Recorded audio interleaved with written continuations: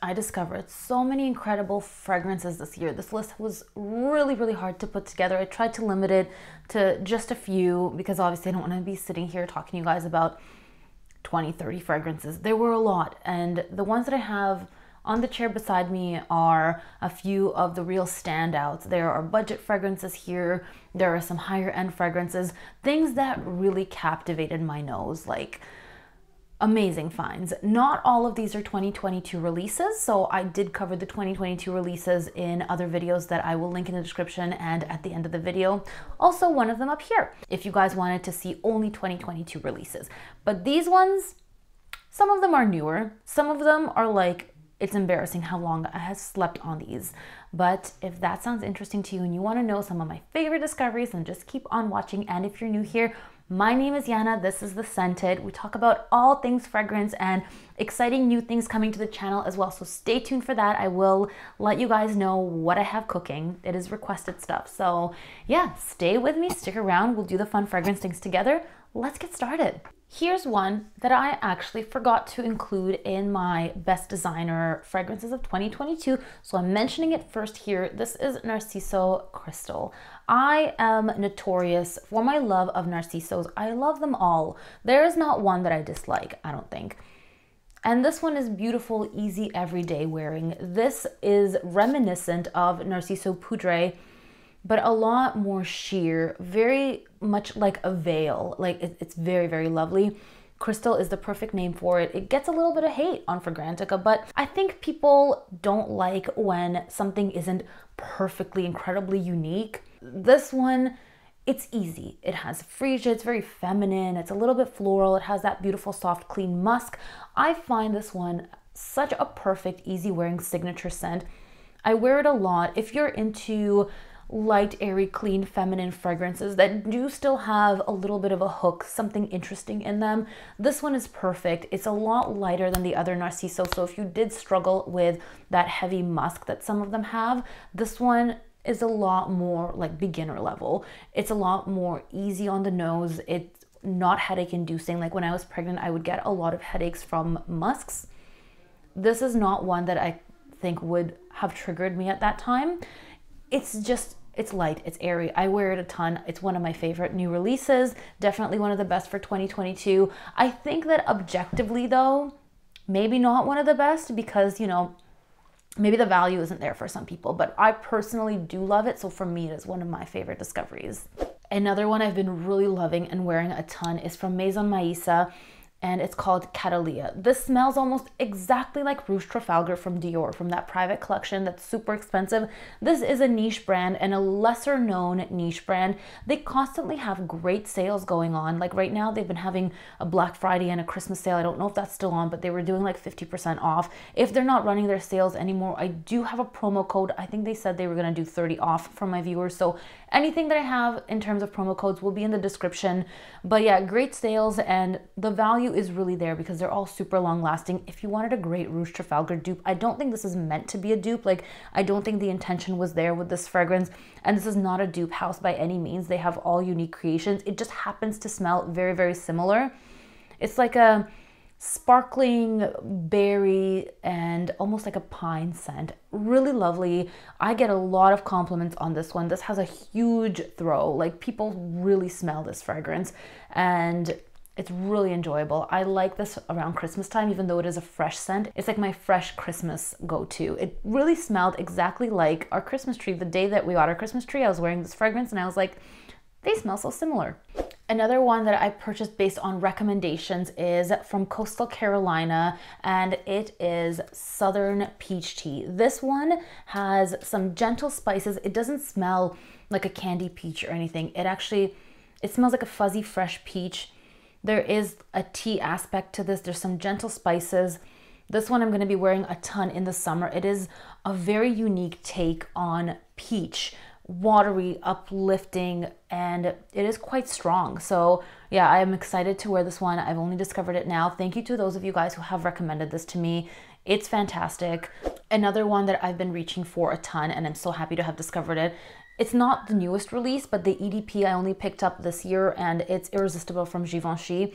I believe it's a 2021 release. It's a really elegant, feminine kind of powdery pear scent, musky, really, really lovely, like super elegant. I'm in love with this. The rose is really gentle. It's not a super sweet rose. It's all just kind of clean, powdery, very delicate, very dainty, very feminine. The bottle suits it perfectly. It is one that I've worn a lot and it just seems to really vibe with my skin chemistry. But a more affordable alternative that I've discovered is from the Cities collection from Zara, and it's Captivatingly Paris. It smells almost identical. So if you guys wanted like a cheaper dupe of it that smells almost identical, this one is amazing. The performance is great. And really the whole Vibrant Cities collection seems to be a dupe of a popular fragrance. I did cover the whole collection except for this one since it's the newest. I'll link that video up here for you guys. This one is a great dupe for Givenchy Irresistible. Embarrassingly late to the party on this one. This is Atelier des Ors Lune Féline. This is a smoky vanilla scent. It's really like, I can't describe how spectacular this fragrance is. Of course, we all love the gold flakes in here. Spices like cardamom and cinnamon, pepper, it all is like all intertwined with this vanilla that is just balsamic and just a touch smoky. Very, very good scent. Like one of the best vanillas ever. I'm not a vanilla lover and I do really love this one. Now, Essential Parfums Piano Santal. This is butter. It smells like melted butter with woodiness to it. There's a beautiful skin note in here. It's warm, it's sensual. One of my favorite sandalwood fragrances for sure. I can't say enough good things about this one. This is my favorite from the entire Essential Parfums collection. I think it is their most popular one and there is a reason for it. It is just such a creamy, lovely, enticing sandalwood scent. Now another one that's been recommended to me, and those of you who've recommended it, thank you so much. I just got Carner Barcelona Tardes. This is a lovely green almond scent. I know the correct pronunciation is Barcelona, but I'm not going to do that because, quick history lesson, the reason why they do the th, as I learned from my Spanish teacher, is because they once had a king who had a lisp, so they integrated it into the language.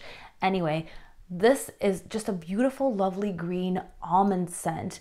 It's like a lotion. It is one of the most uplifting, bright almond scents. It's not like a dark cherry almond or anything like that sort of take where it's vanillic and it's warm and it's rich.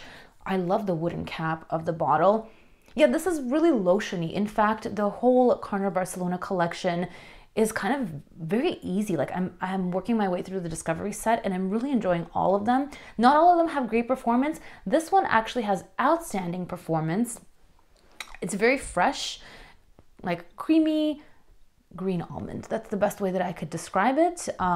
Really just smells like a lovely, rich lotion, and it's worth the price point. Like it is definitely worth it.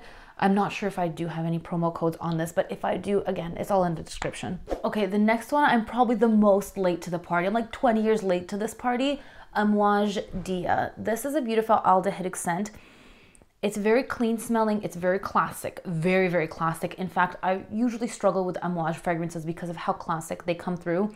But this one is just, it really reminds me kind of a blend of Chanel No. 5 and the Dior Classic Red Cap, which I adore. It has the warmth of like sun-kissed laundry, very fresh, uplifting soap bubbles, classic, elegant, feminine, not outdated though.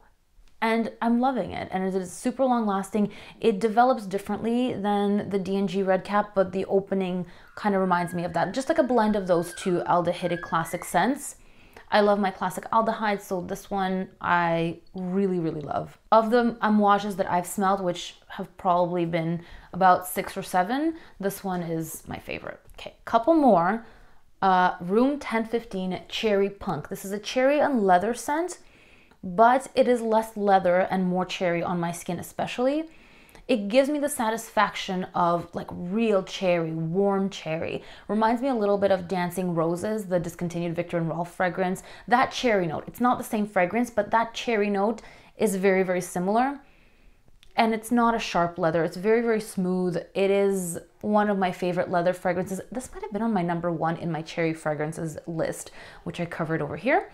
Commodity Rain. This smells like a waterfall more than rain. Rain has this kind of cement dirty acidic smell sometimes, like earthiness. And I like that smell. I like the smell of the outdoors after it rains, but I don't know that I would want to smell per se like it. Commodity Rain is dewdrops. It's fresh, it's sunny and bright. It's like a dream version of rain, and it's a perfect out of the shower scent. It's very clean, just clean girl vibes all the way. This one I reach for a ton, especially after a shower when I just want to feel extra clean. And I love this like full watery aspect that it has.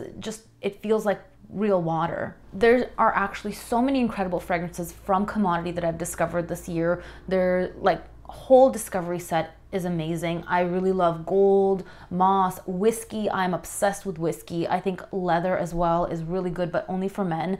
And rain. I recently was wearing through my sample of Bois from the Archives collection, which is like a gorgeous skin woody scent, but still has this element of it's enticing. So yeah, I think that one might be my next one. I'm hooked on the entire Commodity lineup. Are you guys with me, or are you not Commodity lovers? Because yeah, I've become completely obsessed with this brand.